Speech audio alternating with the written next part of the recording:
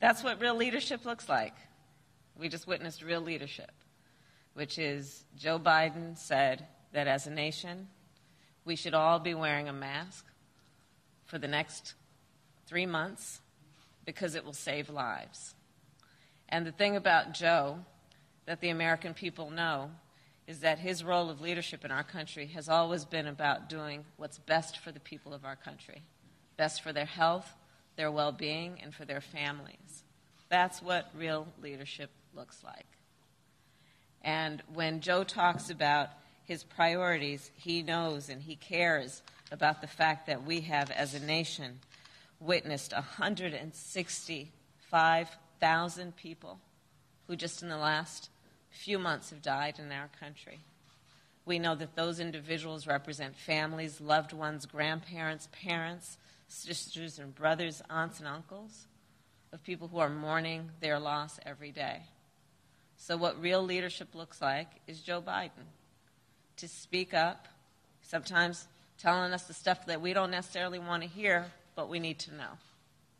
And the need for this mandatory mask wearing will also be about what Joe has articulated and what a Biden-Harris administration will do in terms of creating a pandemic testing board to get tens of millions of testing kits where needed, to build a public health jobs corps, hiring at least 100,000 Americans to lead us through contact tracing as soon as we take office, and to chart a clear path forward for a safe and effective vaccine and guarantee every American,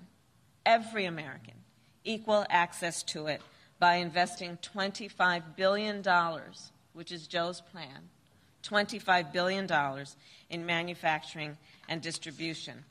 And when Joe talks about this, I think it's important that the American people looking at the election coming up ask the current occupant of the White House, when am I going to get vaccinated? When am I actually going to get vaccinated?